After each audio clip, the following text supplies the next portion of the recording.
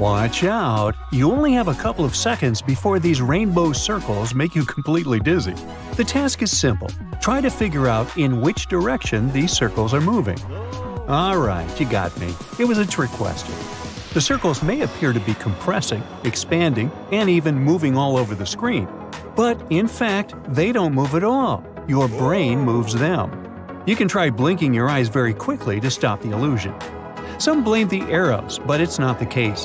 These thin rings of pixels on the outer and inner edges of each circle causes the illusion of movement. They change colors differently than the rest of each circle. If we delete these rings, the illusion will vanish and we'll see that the circles never change their size or position.